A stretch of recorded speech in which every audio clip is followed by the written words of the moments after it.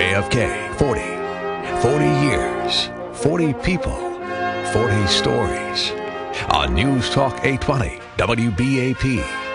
What we're trying to do in this country and what we're trying to do around the world, I believe, is quite simple. And that is to build a military structure which will defend the vital interests of the United States. Word came up that the president was dead. When you could have heard a pin drop, I suppose, because it was quiet. The Associated Press reports from Dallas that President Kennedy was shot today just as his motorcade left the downtown section. Luke Mooney, Dallas County Sheriff's deputy in 1963, stood on Main Street south of the Records Building and watched JFK's motorcade make that right turn onto Houston Street and disappear. Seconds later, he heard 3 gunshots and ran to the school book depository building. It was Mooney who found the so-called sniper's nest used by reputed assassin Lee Harvey Oswald. We found the 3 spent shell, which was evidence of the 3 shots that were fired, and looked like he'd eat his lunch there or something. Couldn't tell what. I didn't open it. Paper sack. Shortly after Mooney found the spent shells, another sheriff's deputy found the murder weapon. He was standing there and they was looking at the rifle.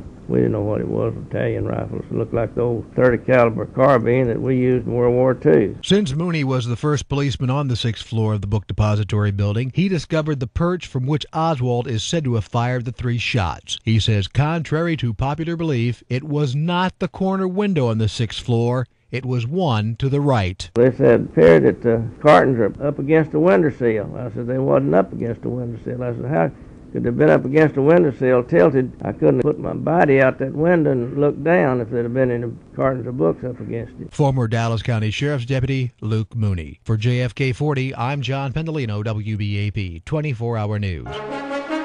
Listen for JFK 40, The Lost Kennedy Tapes. Saturday, November 22nd on News Talk 820, WBAP.